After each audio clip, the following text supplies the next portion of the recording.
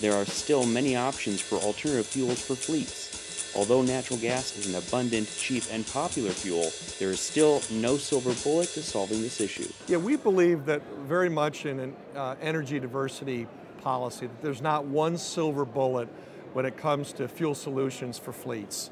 And in our case, if it's flex fuel, for example, or E85, we have 7 of the 11 million vehicles that are running in the US on E85 are General Motors products.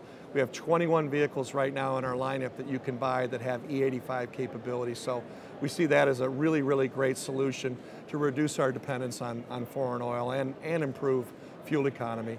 In addition to that, we see CNG getting bigger and bigger and bigger all the time. There's a great surplus of it.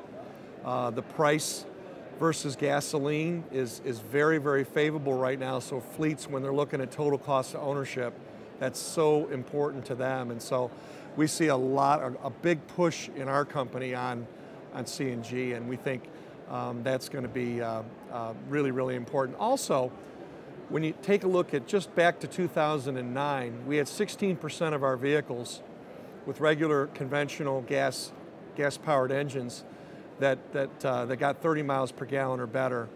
You know, that number last year for 2012 was 40%. So we're making great strides in a lot of different areas, and I think we probably have the widest array or widest choice of various fuel-saving technologies of any OEM out there, and we like that position.